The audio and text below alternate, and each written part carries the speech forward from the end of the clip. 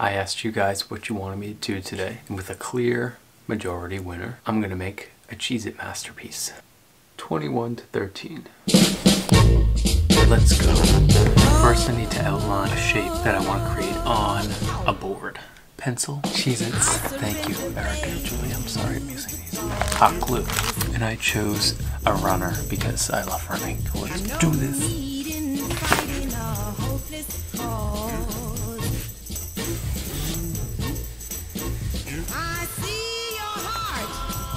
Alright, the outline's done.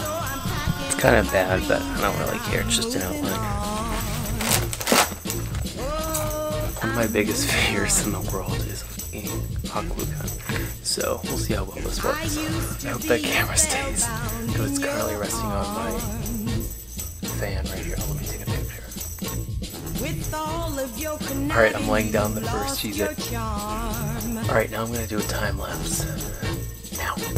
You built the flame that warms my heart, but your lying and cheating has torn us apart. I'm starting to sweat. Always sweating. Will never refuse a pizza. Eat my shorts. No more will deceiving kisses. Alright, progress update. I got the legs. I think it looks pretty good so far. But you get it close, a little messy, but I'll figure it out. So now it's gonna do the head and arms. I'll be good. No need to show regret. Have no fear. Alright, I'm almost done, but it's a little bit left. And there's a problem. I ran out of Cheez-Its from that box. This box didn't have enough Cheez-Its, so I'm gonna go grab some more. And we'll see how it goes.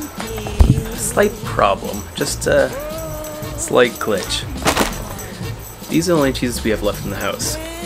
Thought we got new ones yesterday, but this is all that's left. I think I can finish with this many Cheez-Its, but I'm not sure because it's a lot, because I'm biting all of them to get them to be the right shape. Definitely possible if they don't keep cracking. That's what I have to work with. Ready? Ta-da!